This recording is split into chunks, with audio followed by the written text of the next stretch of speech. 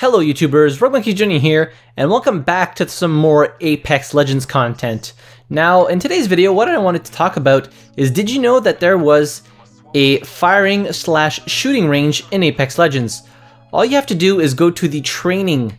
Instead of play Apex, you click on the little drop down menu, you click training, and you can come here and there's literally all of the weapons you could possibly find in Apex Legends, and you can practice shooting with them, practice controlling the recoil, burst spraying them, whatever you want to do, you can do it in here.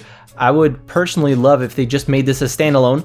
You have to go through a couple of little small sequences before you can get here, but it's definitely very worth your time if maybe you're struggling on which weapons to use, how to control the recoil in Apex Legends.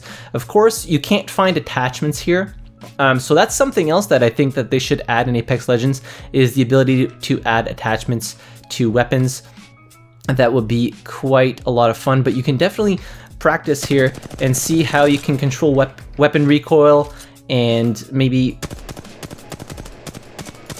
missed a couple shots there, and just practice with every individual weapon and hopefully get better in multiplayer. Of course, you get better by playing the game, but it's really useful to come here, and I was even thinking of maybe making some weapons guides on how to control recoil on certain weapons, like for example the R301. The spray pattern is like a down, like a question mark kind of thing, and you can either pull right and down to control the recoil, or you can just do short bursts of around 10 rounds and it'll control the recoil and you'll have basically no recoil. So I was thinking of maybe doing a series on, you know, controlling your weapons, mastering each individual weapon in the game. Of course, there will be new weapons throughout Apex Legends' lifespan. So let me know your thoughts in the comment section down below, as I said, if you want to see some weapon recoil control videos or something of the sorts.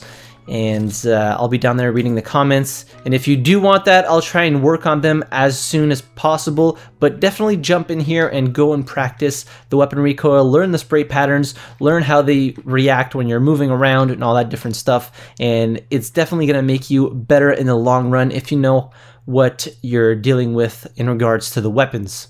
So hit the like button if you enjoyed the video, dislike if you didn't, subscribe to the channel if you haven't already, and as always, thank you very much for watching. I really appreciate it, and I'll see you guys in the next video. Have a good one.